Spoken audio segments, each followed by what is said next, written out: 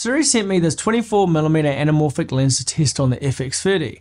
Now this was my first time using an anamorphic lens, and I definitely learned a lot and I made a few mistakes. If you consider picking up an anamorphic lens, or you have been faking the anamorphic lens with black bars or adapters, I'll be explaining the drawbacks and also the benefits of shooting with anamorphic lenses, and also a few things to consider before you start. So let's just jump right into it.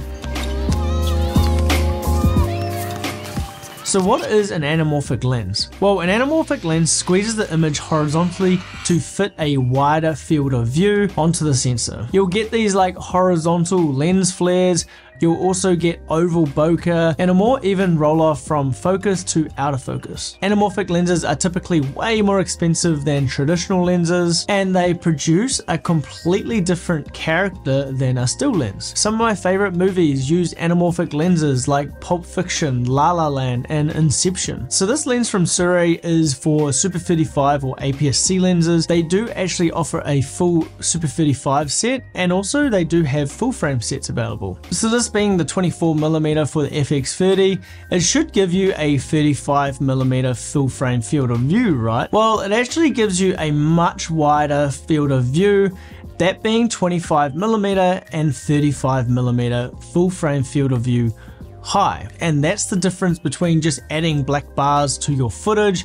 You don't actually get that full stretched out wide cinematic aspect ratio. You're basically just cropping your image and reducing the resolution of your footage. Now, I've fallen in love with Sony's anamorphic lenses because they produce a very good image while being at a very affordable price. This 24mm is sharp but not clinically sharp, so it still gives you that nice cinematic soft look. It definitely has its own unique character compared to other lenses that I've used in the past, and the distortion's actually kind of nice. I did notice that you're not going to get straight lines out of this lens, but it's similar distortion that you'll see in movies using anamorphic lenses, and it just kind of feels intentional. I also haven't seen any major chromatic aberration or funny artifacts that I have seen on cheaper third-party lenses, and at about $600 USD, depending if it's on sale or not.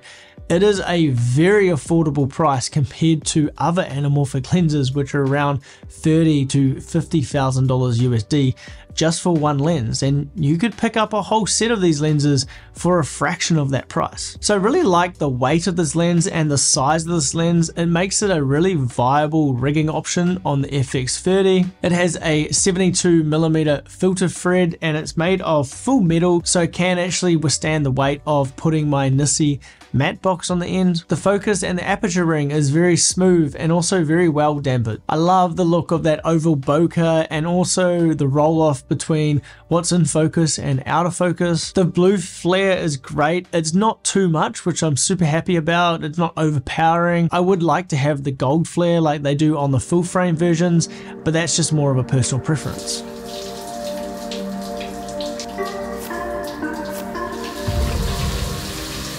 Before we get into what I don't like about this lens, this video does not have a sponsor, but it is actually supported by you guys who have purchased my Lightroom presets, my cinematic LUTs, and also my newly released S-Log free LUTs that are all linked in the description down below. And I'm pleased to report that you guys have given me some really great feedback on these S-Log free LUTs, so I really appreciate you guys' continued support. Also, clicking the links down in the description down below really does help out the channel and makes it possible for me to keep making free content for you guys.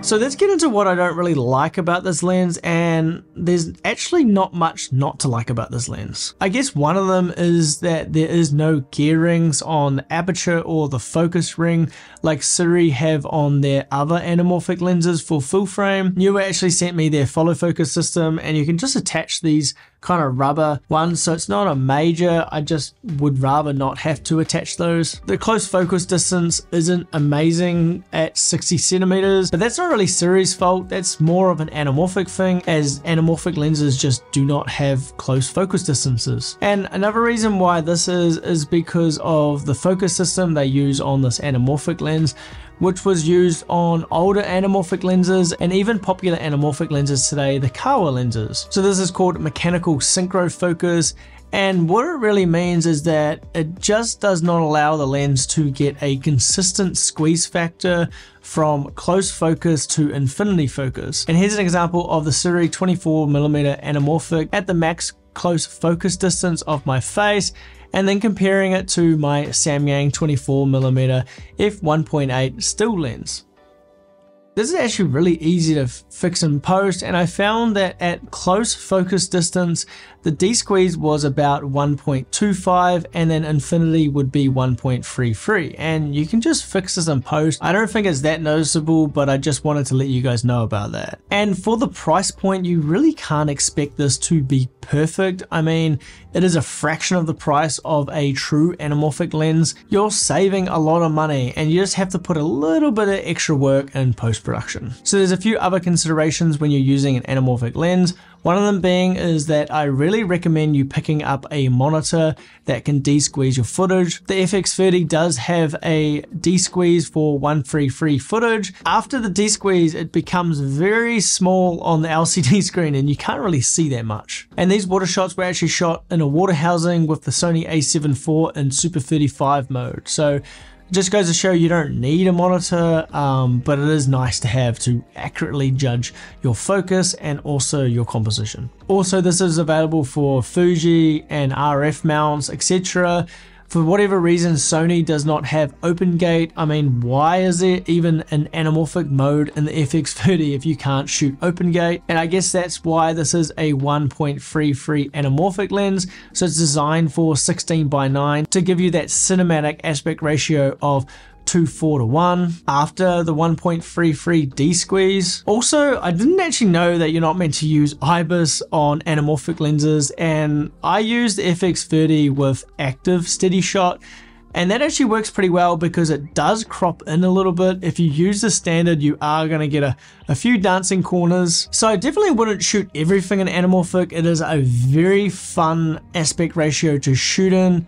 In the future, I'm looking to buy a 16mm film camera that shoots in a 4:3 aspect ratio with the 1.33 anamorphic lens. That will actually give me a 16:9 image, so that's pretty cool. I'm keen to test that out. I'm also planning on doing a video of doing some cinematic portrait photography using an anamorphic lens. So if you guys want to see those videos, make sure you subscribe for future content. If you like this video and you want to see more videos like this, make sure you hit that like button, leave a comment in the description down below. Also, if you like the way that I edited some of these photos and also my videos, I do sell LUTs, presets, and also LUTs to convert S-Log3 to Rec 709. So those are all linked down in the description down below, and we'll see you guys next time.